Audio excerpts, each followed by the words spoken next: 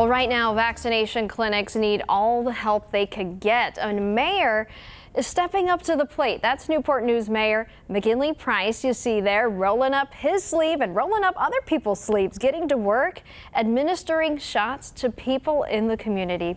He told our Dana Smith he wanted to make sure there's fair access when it comes to distributing the vaccine.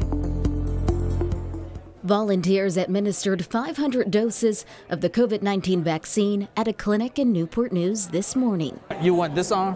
Oh, yeah. Okay. And there was a special guest helping to administer the shots. Well, I'm just going to turn the chair around if you're going. Okay.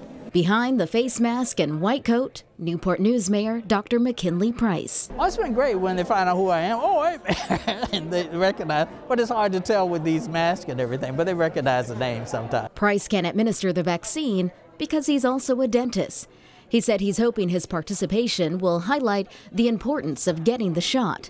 He also wants to ensure there's equitable access. We're in a neighborhood where probably transportation may be an issue or registering online. So we're bringing the shots to the people. The clinic was held in the city's southeast community. Long-distance truck driver Randy Riddick was among the first group of people at the clinic to get the shot. I run all 48 states and also I needed this. He got vaccinated by the mayor. It was good. I said, you done? He said, yeah. I said, okay. Just like that. Students from Hampton University also volunteered to help out. It's awesome for them to actually see people who might be their future patients. Associate Professor Dr. Ethelyn Gibson said about 60 students from the School of Nursing and the School of Pharmacy have been taking turns volunteering every weekend.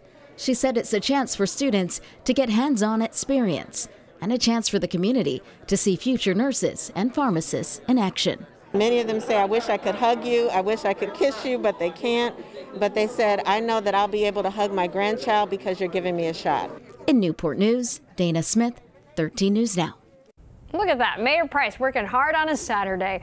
Well, officials with Riverside Health System said vaccine equity is a priority for them, and they're doing what they can to make sure everyone who wants the vaccine will be able to get it.